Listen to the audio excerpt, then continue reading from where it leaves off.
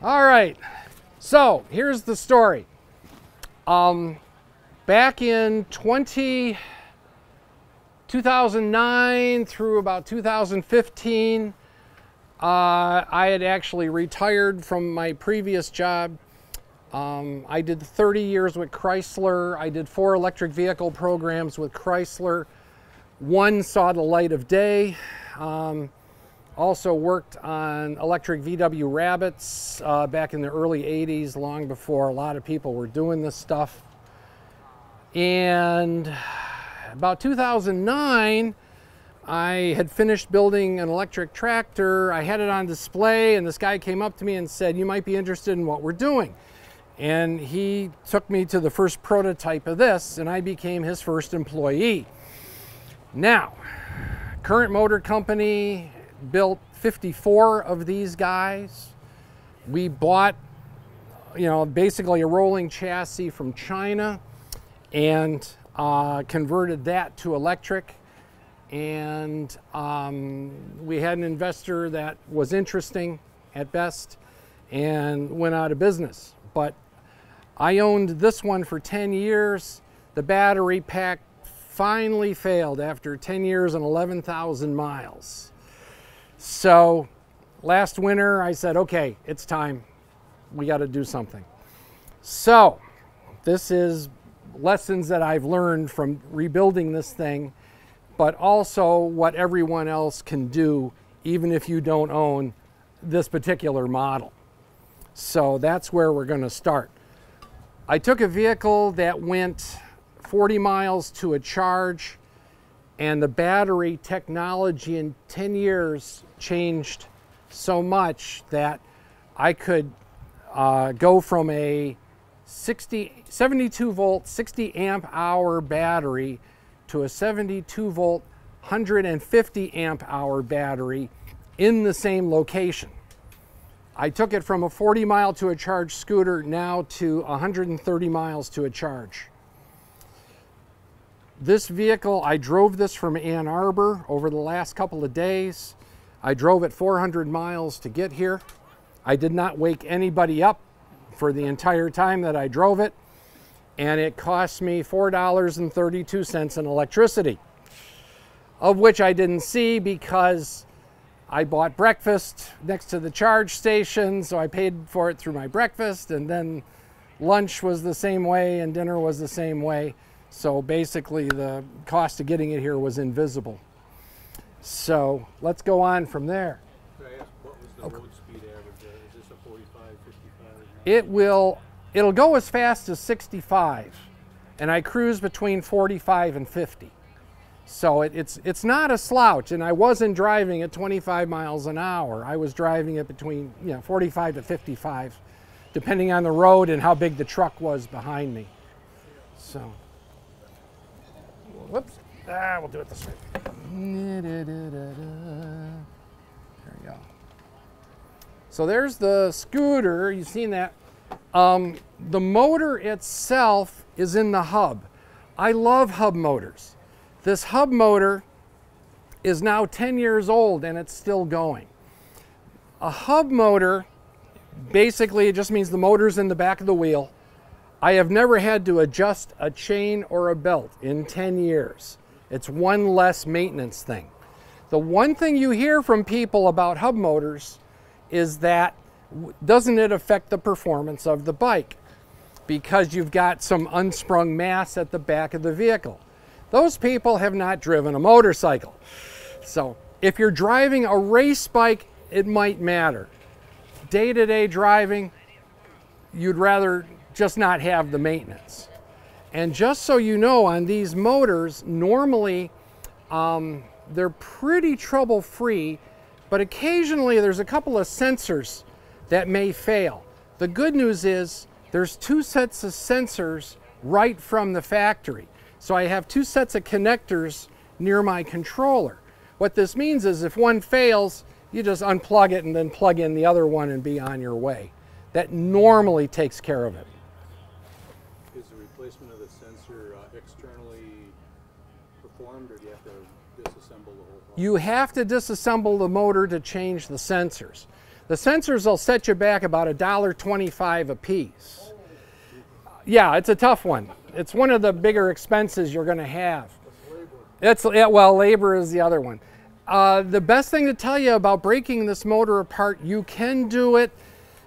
You can also lose a finger if you don't know what you're doing, because the magnets want to pull the side plate in with enough velocity.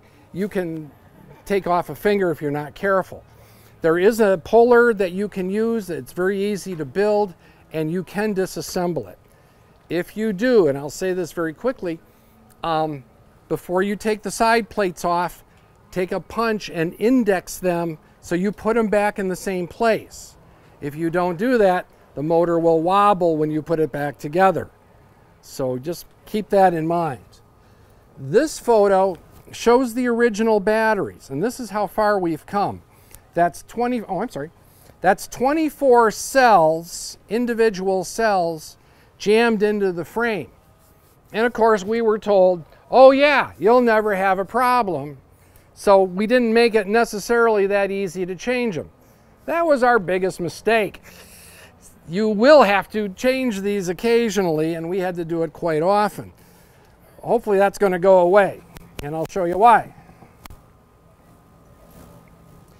This is the battery pack that's 3 times the size of the one you just saw.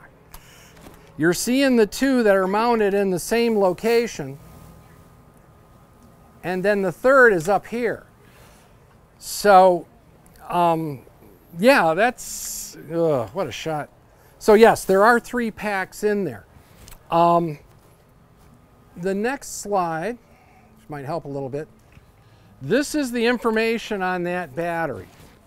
Now, these are available right out of eBay, they're out of Amazon, usually about $1,000, but that's the entire battery already assembled off the shelf. If you want to build your own battery, go right ahead. I want to ride the scooter. I'll never get around to finishing the battery. And this comes with a battery management system and comes with the charger, all for, you know, $1,000. You could probably get away a little less range and 2 batteries. The bind you're going to get in is this size bike will draw 120 to 150 amps of power. The BMS for this battery is only 50 amps. If you put 2 in parallel, you now have 100 amps of power available to you. That's fine. With 3 batteries, not only do you get this incredible range, you'll never trip that battery management system. If you're drawing, okay, easy way to look at it, 100 amps of power, each battery is only going to see 33 amps of draw. The BMS doesn't trip until 50 amps. You'll never get there, you know, and you want that for reliability. The other reason to do 3 batteries instead of 1, and 1 would have a single battery management system and 1 would have a single charger, if any of these batteries fail, I still have more range than the original bike, and you're going to get home, or at least to the pub. So, you know, that's something that'd be the way to go. So, but those are right off the shelf.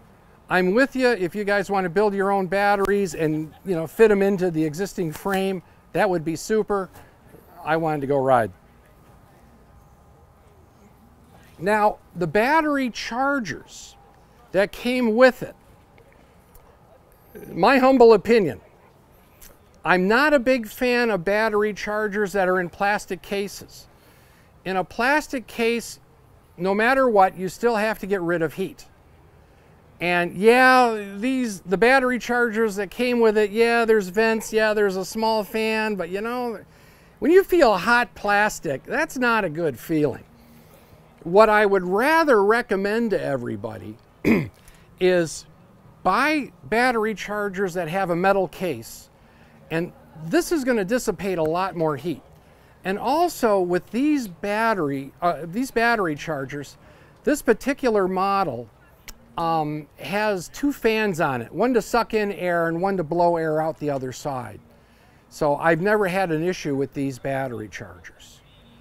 Also, the battery management system for these batteries is rated at 10 amps for charging. They're Chinese. I don't trust the number 10 amps. I don't want to go back into this scooter. I want to ride it. So I ended up using 5 amp battery chargers just so that I'm not overheating the battery management system and possibly causing a failure. Remember, heat is your biggest enemy. So if you're not really exercising that BMS, it's going to live a lot longer.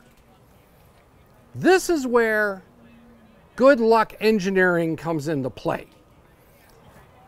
So I bought 5 amp battery chargers. I put 3 of these, one on each of the battery packs.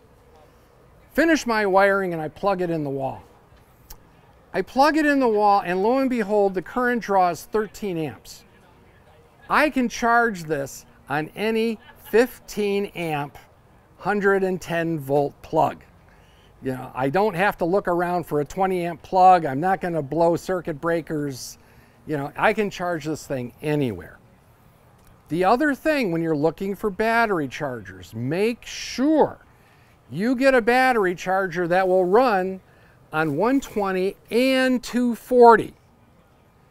The reason is, if you can run battery chargers on 240, you can build the adapter to run to a J1772 charging station.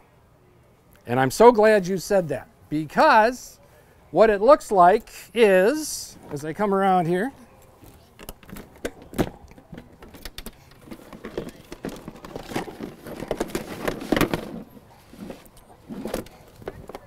there we go. That's the adapter you want.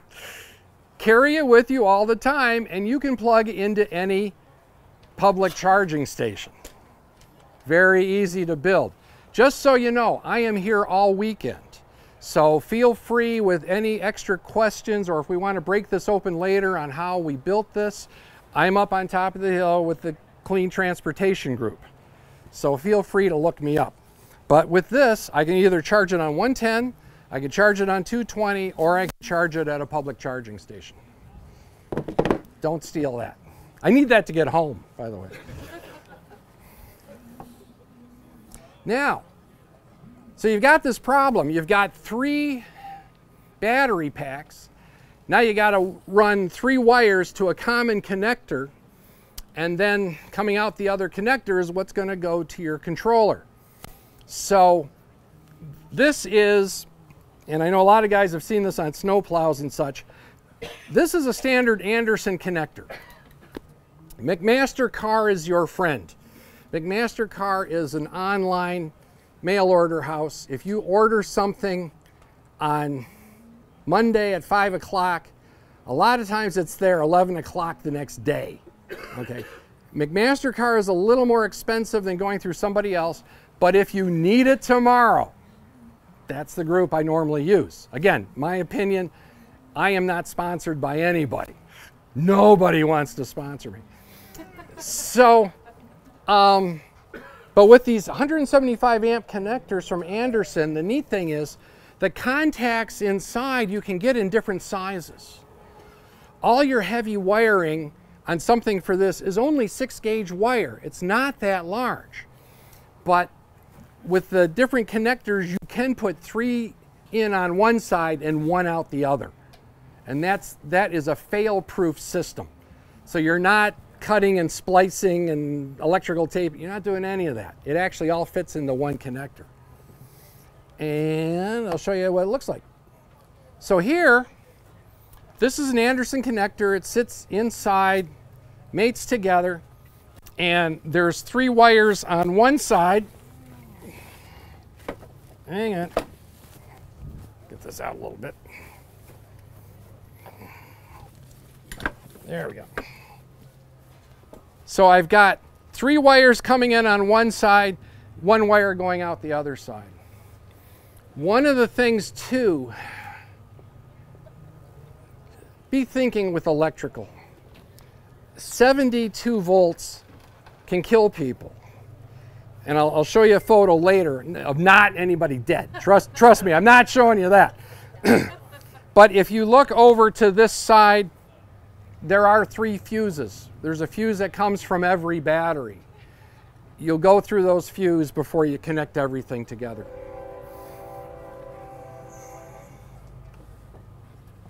These are the fuses. Again, 2 for $5. $5 is cheap insurance. Don't fool around. Just put them in. Don't think twice. Now, this is going to be an eye chart. This isn't going to help you very much.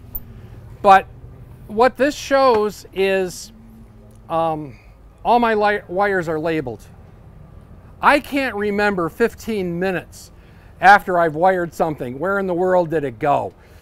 Now, everyone has a different way to label something. Whether it's masking tape and a magic marker, that's fine. It works.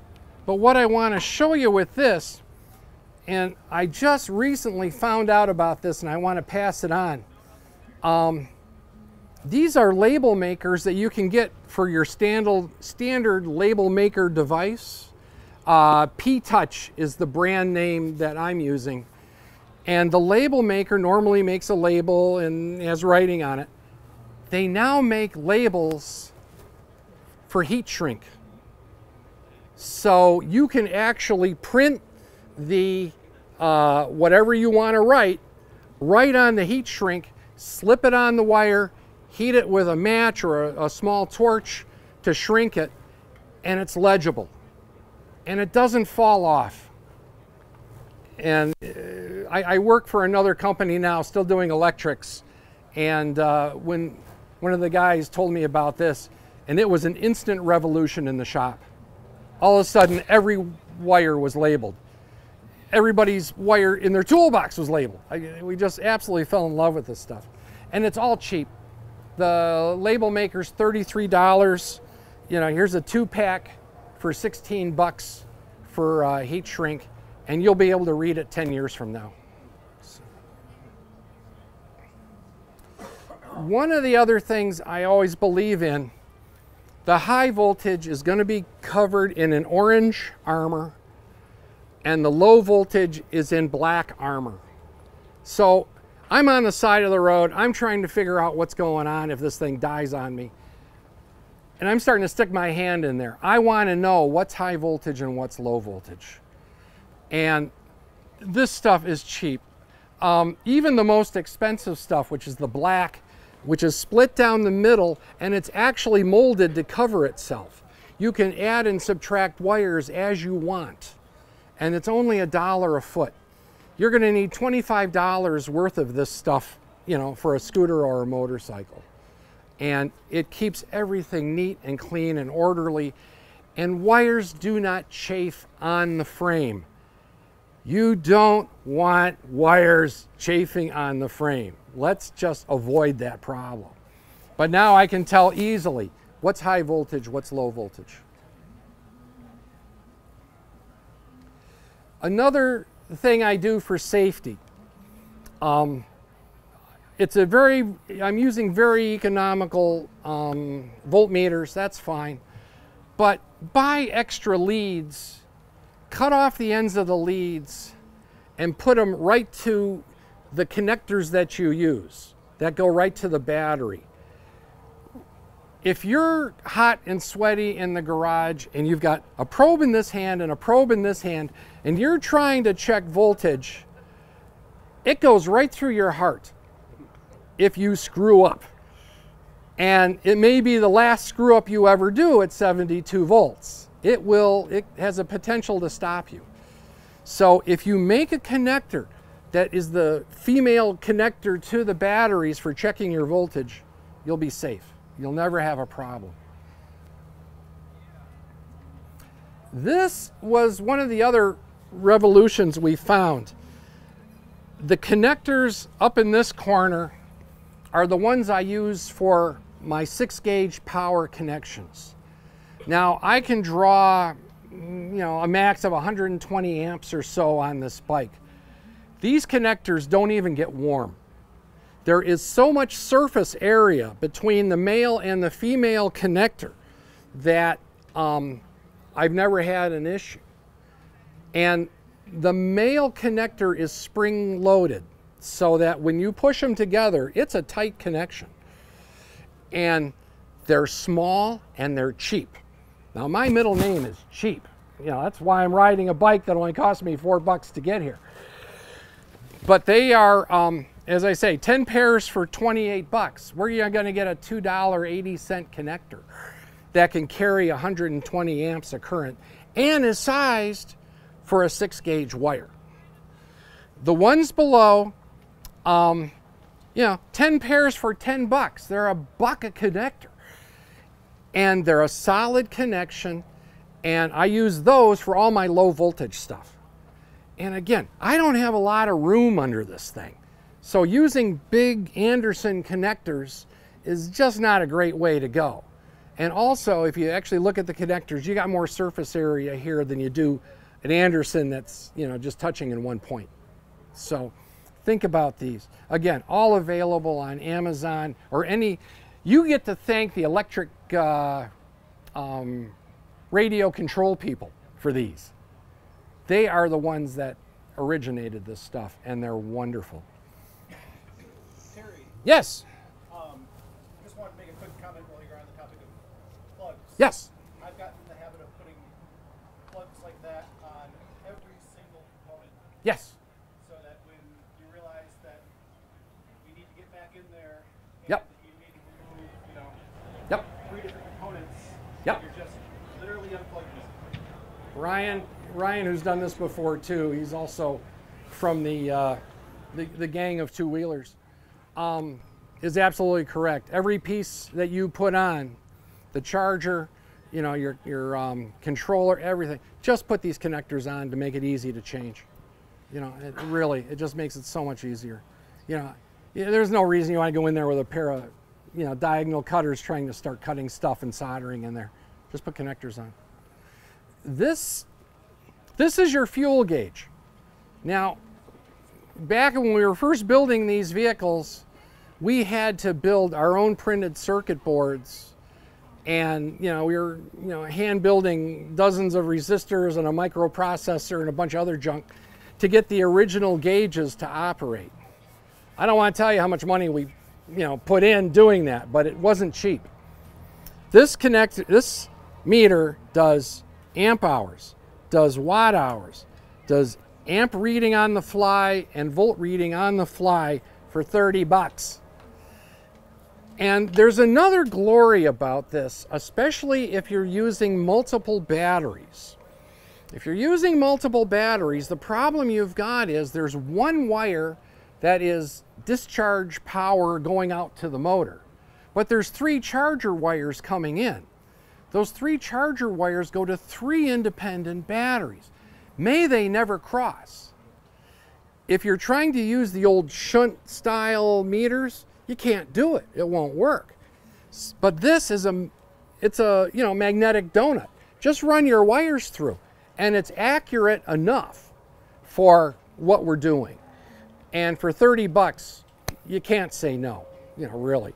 Is the little fuel gauge on there, is it temperature compensated? No.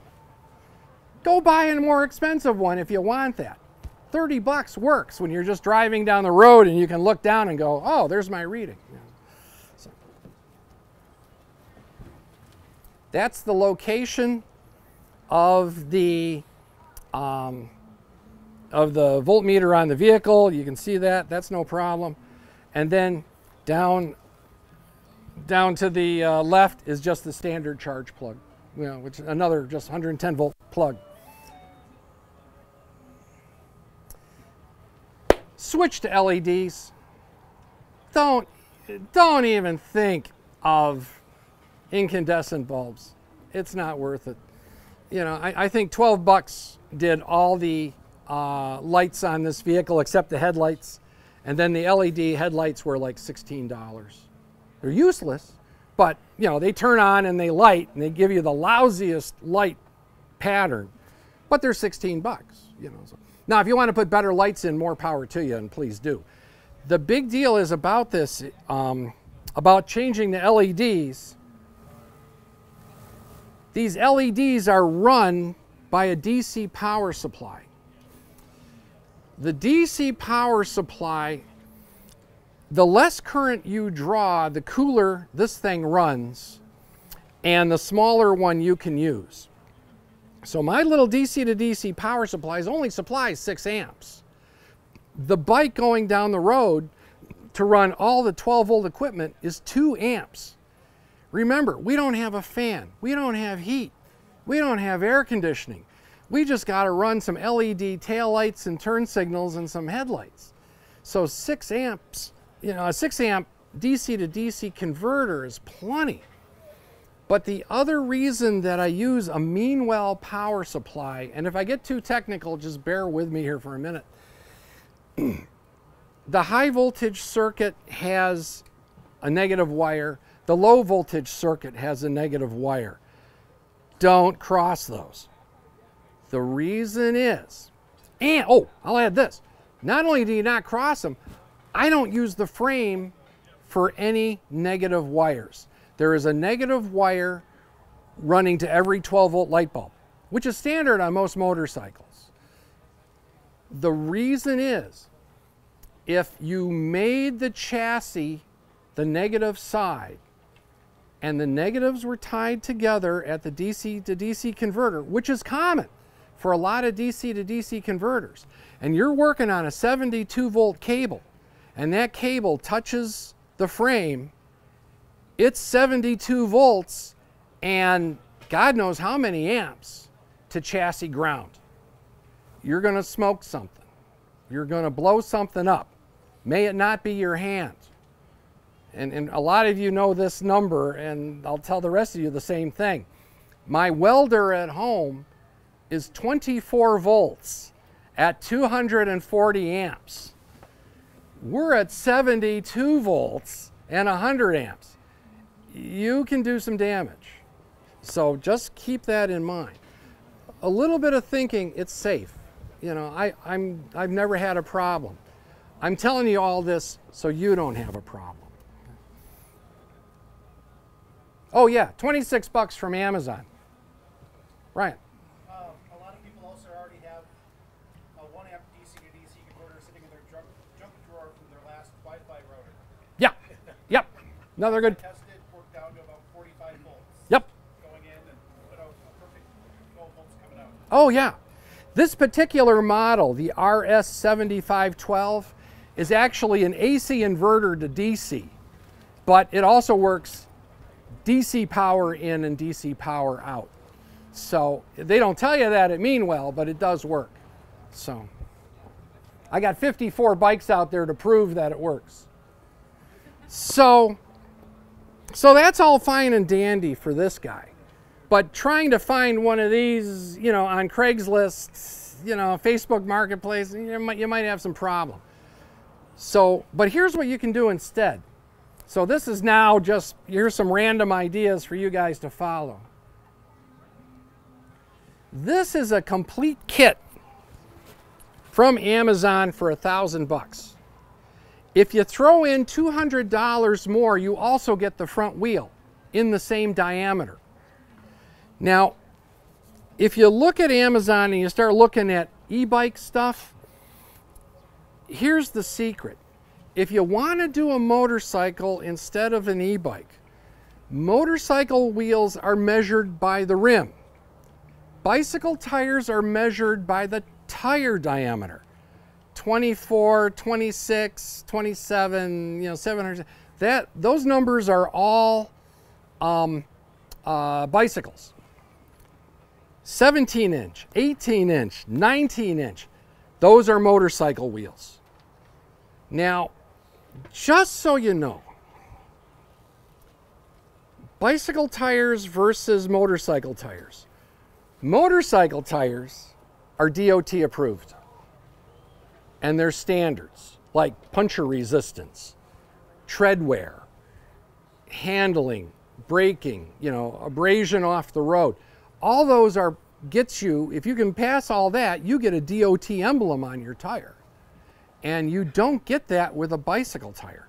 So I can't tell you how safe that bicycle tire is if you're deciding to go along at 55, 60 miles an hour.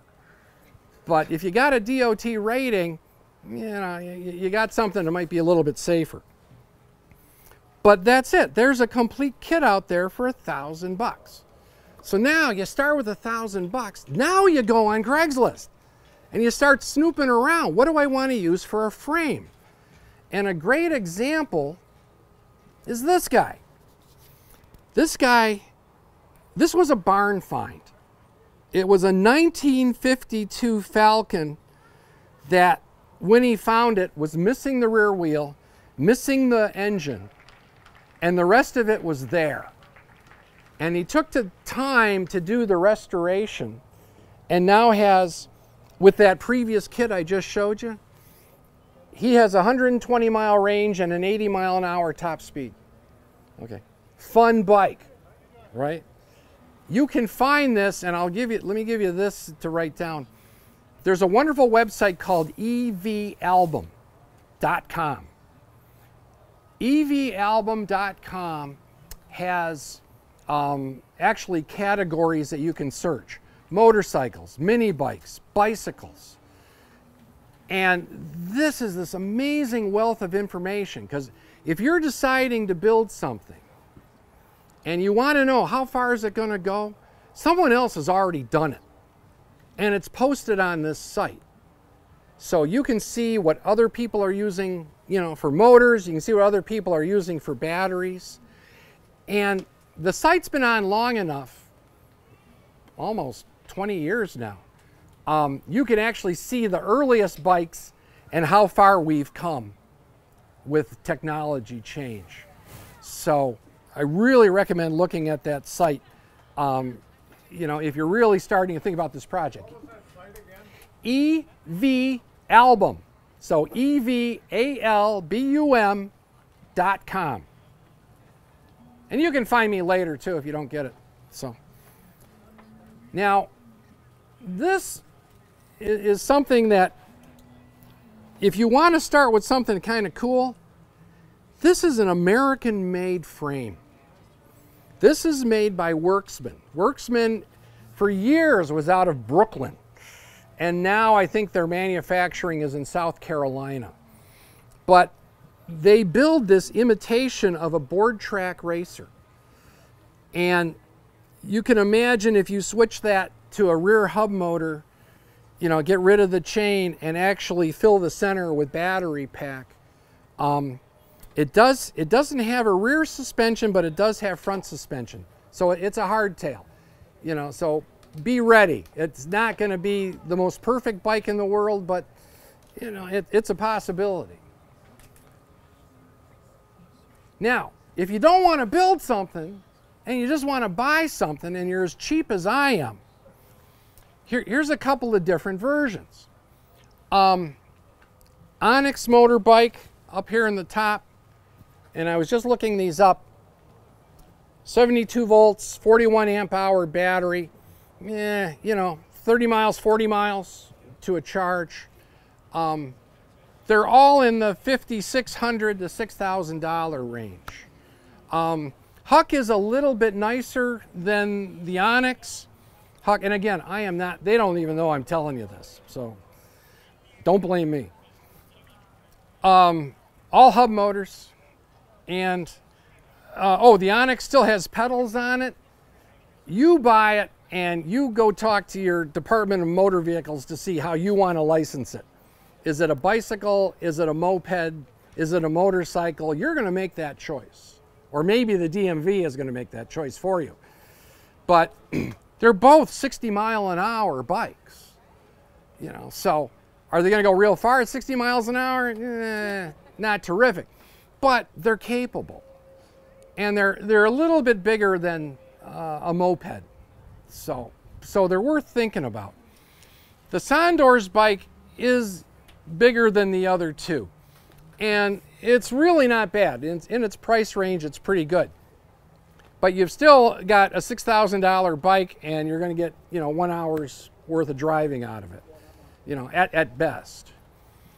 So now we come along, and let's take a $1,000 kit, $1,000 50 amp hour battery, $200 in components, find your frame, whatever the cost of the frame is from Craigslist, Amazon, your buddy, who's there's a garden shed out there full of bike frames. And then, your passion and your time to build something. Passion is a word I don't hear much anymore. We all need to have a passion. That's why we live. This has been a wonderful winter for me, with me and the scooter, and putting it together and reinventing the wheel. And then when you can fire it up and hop on and go ride it, and ride it legally, what a feeling. Life's too short. Just do it. So there's a comparison of those. This guy, 72 volts, 150 amp hours. When you look at the other guys, 41, 50, 55. I'm 3 times that for less money. And now off-the-shelf components. You just have to learn, a little bit of mechanical stuff. Your welding store is down the street. They can help you build, what little brackets you need. If you can't do it yourself, fine. Please support them. They're important people. And I have 3 times the range and probably 10 times the fun because I've done it myself. So something to think about. I'm getting close to the end here, but I wanted to show you this, just to show you there's hope in the world. This motorcycle was built by U of M, University of Michigan. I'm down the street from University of Michigan. They invited me to their unveiling. So they actually had, the black cloak over it and pulled it off, and, we all had water and cookies and stuff. The bike is 140 horsepower in a 280-pound frame. I'm hoping to get a text here this weekend. It's going to its first race. Hey, Spark. It's going to its first race this weekend.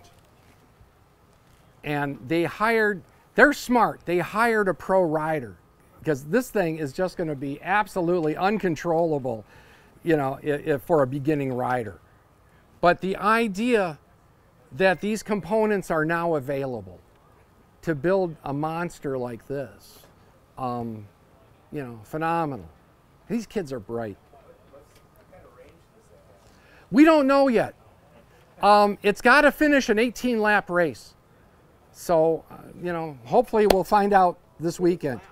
I'm sorry? A lap is a mile and a half. Yeah, so it's a road course. Yeah. It's a road course. Yeah, it is a road course. Lots of acceleration. Lots of hard acceleration and hard braking. So, speaking of hard braking, I'll add that. I want to add this real quick. I am not using regen braking, and I'll tell you why. Regen braking, we learned this back with our bikes. All it really did, when you've only got a bike that's 420 pounds, you get a great feeling of deceleration when you hit the brakes. But with the new battery management systems, if that battery pack is fully charged and you leave your garage and you go down to the stoplight and you hit the regen and the batteries are still pretty full, you will exceed the voltage of what that battery management wants to see, and it will turn off. There is no ifs, ands, or buts. It will turn off. Not fun, and it depends where you're at. If you're on one of those roads that you pull out on, you have to pull out on a 4-lane freeway, and it turns off, it's a bad day. Why doesn't the BMS limit the regen? It could if you spend more money. Okay? That's the thing. You know, if you can get a battery pack, and just to give you an example, even in the pro races, if you follow the Formula E race cars, same thing. They say there is no regen on that vehicle for like the first 3 or 4 laps. They have to have it turned off. Right, but after that. Yeah, you get the idea. You know, now if you want to spend more money, go for it.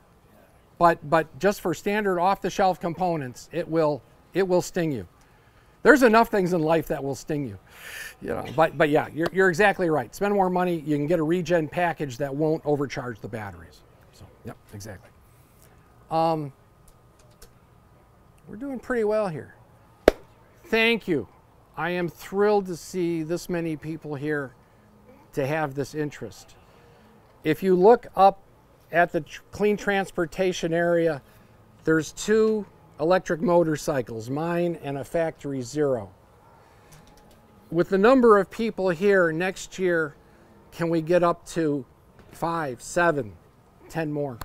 I think we'd really have a great force, and there's people here that can do it. And there's passion here. Any other questions?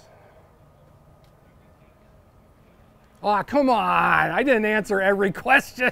There we go. Sir. When you said each battery cost, or battery pack cost $1,000. Yes, sir. Times 3? Yes. Yep. So it was 3,000. Yeah. So I have $3,000 in batteries on this bike. Okay. So I don't have any money left in my savings account, but I have $3,000 of investment in the bike. So. But you got a brand new house. And I got a brand new house, so it's not so bad. And my wife, I was out of my wife's hair for, you know, a good part of the winter, so she was all for it. So yeah, she just raised her hand and agreed. So there you go. The brand new house. Yeah, she got the brand new house, so that worked out fine. Sir. I know we could do the math here, but how many kilowatt hours to charge it Yes. per charge? The battery pack, I can probably do this right off the top of my head, so bear with me here. It's 150 amp hours times 72 volts. I think it comes out to 10.8 kilowatt hours is what it comes out to. So, and that's a big battery pack in this thing. The Mitsubishis up there are 15 kilowatt hours. I could buy one more battery and equal the Mitsubishis that are on the hill. So that's what gives you range. Battery, yeah. Range costs money. How far do you want to go? You know, is the way the saying goes. What hours do you think you're doing per mile? Yes, it comes out, well, we can figure it out. It's almost dead on 1 amp hour per mile. So take, what would that be, 720 watts, is that right? Steven, does that sound right? 72 watts, yeah. 72 watt hours per mile. So that's... What's the efficiency of the chargers? You pay for the kilowatt hours going in and AC, right? Correct. And how many you get out for? Sure. The chargers themselves are around between 85 and 90% efficient now. And the batteries are, man, they're up in like the 95% range. It's really amazing. Energy out versus energy in. Yeah, it's amazing. Just to give you an idea, yeah, right with you. Yeah, when you charge this, there's very little, there's no heat. You can keep your hand right on top of the batteries. There's nothing, you know, it's amazing how efficient these things really are. So, yeah, you had a question there. How long does it take to charge the Sure. scooter? There's 2 wonderful answers to this to make it clear as mud. If you absolutely run it dead, it's 10 hours. So you drive it, you know, 120 miles, you know, come home, plug it in overnight, and it's fine. The charge rate is the same both on 110 and 240. So you don't double, at least with these chargers, you are not doubling the charge current by going up to 240. Now, the way I got here is, you know, obviously I didn't drive 130 miles and then waited 10 hours. Normally what I do, I live in Ann Arbor, Michigan, so I'm right here. I got to make it to the ferry, which is over here on the exact opposite side. So I've done this trip before in my little Mitsubishi, so I know that almost halfway across is Lansing, and there's a wonderful little big boy restaurant, and I love to annoy those waitresses because they know I'm just one of these old guys. But I can plug in right at the big boy, wait 2 hours, you know, have breakfast, annoy the waitresses, catch up on my email, and after 2 hours, it's almost right back to the 100%. Then you travel to Grand Rapids and you repeat the process. I pulled into in this case, I pulled into a Panera, plugged in, you know, had lunch, did some emails, you know, and after 2 hours, it ain't near full, but it ain't empty either. So then when I pulled into Muskegon, you know, on the other side of the state, it was just about dead, but I'm there, you know, and then I charged overnight, and then I can repeat the process. So you can, if you're traveling, you can charge as you go. If you're commuting, if you can plug it in at work, and it's only a 110 plug, you know, if your boss isn't nice enough to let you have a 110 plug, you know, you're at the wrong company. But even at 130 miles, if you're commuting, you know, usually you can do that commute. So how do you pay for it? Is there a charging station that you feed money into? there's a couple ways that works. City of Ann Arbor, I love the city of Ann Arbor, and it's also nice because I don't live in it, but I can visit it because it's next door. All their charging stations are free. You plug in, they do not charge you. So we're at what's called the Mayor's Energy Fair, and here comes the mayor. So I grabbed the mayor and I said, Mr. Mayor, are you ever going to charge us for the electricity that we use at these charging stations? And he goes, nope, I will never charge you. And the reason is, he's making $1.85 off of you for parking in that parking spot. It's costing him 30 cents to allow us to charge for the hour. He says, I can't hire anybody to manage this and try to pull the money out of you guys. You know, so I'm never charging you. And that also goes with the big boy that I stop at Lansing. They don't charge me for it. They just allow me to plug in, and that goes for everybody. You just look it up on the smartphone where all these places are. Exactly. Yeah, use PlugShare. And PlugShare is the best app you can have on your phone for an electric vehicle. It tells you all the charge stations in the area. It also tells you what they charge. Some of them are $1 an hour, and some are like free for 2 hours, and then it jumps to $5 an hour. You know, every charge station's a little different. But normally, I made it all the way here without ever having to swipe a little card to start the charger. So, I live sir. in rural Wisconsin, so these charge stations, this big boy, it's not just some wall outlet that they use for their Christmas lights. And Nope. they have to plug in. It's a real It's a pedestal and Yes, that's right. It's a real pedestal. It usually has 2 plugs on it. They're on big cables, and they will plug into this outlet. And that outlet is a standard North American charge plug. So every electric vehicle in North America, don't go to South America, that's another story. But yeah, North America all use that same connector. And the nickname of that connector is J1772. So if you hear all the jargon of J1772, that's what it is. But yeah, but you can, and I have plugged into the Christmas light outlets in Ann Arbor too. I've done that. Somewhere there's a photo of me shimmying up a pole and plugging in to the outlet near the top of the lamp post for the Christmas lights. And the second photo was me in front of the pub where that light pole was, calling my wife saying, I just got to sit here 2 hours waiting for my vehicle to charge. So, but yeah, you can plug in the both. But if you plug into a regular outlet, then you have to have the adapter with you. Yes. Yep. And I carry one with me, fortunately. We're at the end of our time, folks. Thank you.